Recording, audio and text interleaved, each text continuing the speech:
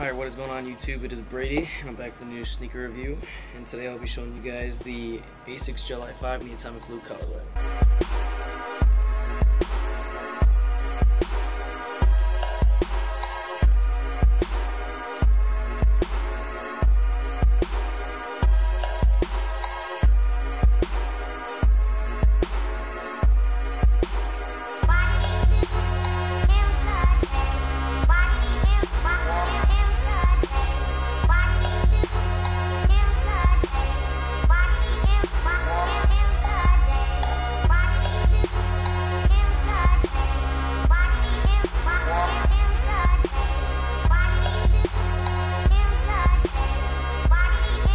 Alright, I want to start this review off by saying I did pick these up from premierstore.com.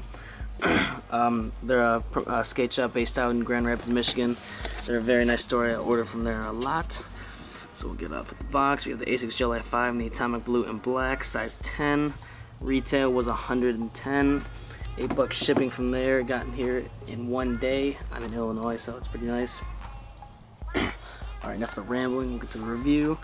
So on the toe box here, we have a nice atomic blue mesh. We have some nice gray suede on the toe box and wrapping actually all around the entire shoe. We have this black tiger stripe for the, and a decent leather right here. It's kind of soft. Then we have more of the on the underlay is a white leather. We have more of the gray suede here with the Asics in atomic blue.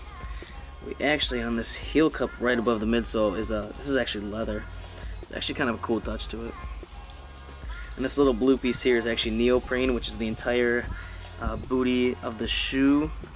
Adds a lot of comfort to the shoe. The entire inside of the shoe is the exact same to the outside, other than the Gel Lyte 5 branding right there, which I forgot to mention. They do come with two sets of laces, a white and a black. I think the white added a nicer feel. These are a very nice spring shoe. Inner shoe, it just has Asics there. Yeah, that's pretty much it for the overview of the shoe. The sizing, these do run very tight. I'm in Air Max 1s and Air Max 90s. I'm a size 10. But I picked these up in a size 10 thinking that they're going to be a little bit bigger. They weren't. I could still wear them with thicker socks, like stance socks, which I'm wearing right now. I mean, they're pretty tight, but after a little while they kind of break in, so they're kind of nice. Other than that, other than the sizing, you know, this is an overall nice shoe. Very, very comfortable. I'd say equivalent to a Roshi run, maybe even a free run too.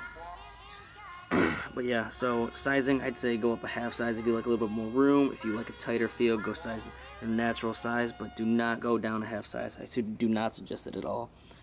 So I'll hit you guys with an on feet and what shoes I'm wearing right now.